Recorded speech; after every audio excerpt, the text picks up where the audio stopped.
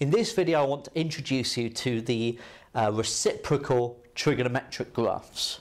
So by reciprocal I mean 1 over. So we're looking at the graphs of y equals 1 over sine x, y equals 1 over cos x, and y equals 1 over tan x.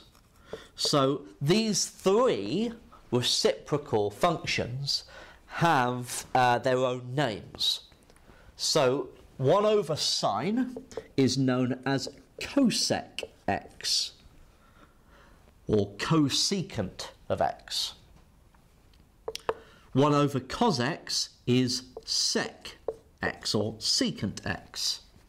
And 1 over tan x is cot x, or cotangent of x. Okay? So these are the brand new trig functions that we're going to explore in the coming videos. And it's a lot about kind of like, oh, how do I remember which is which? Okay, because obviously you need to know that cosec is 1 over sine and not get it confused with 1 over cos.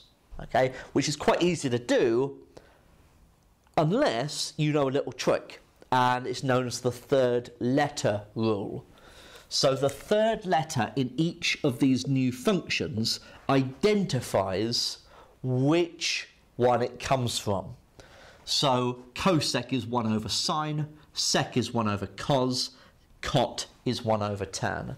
So that should allow you to never forget which is which.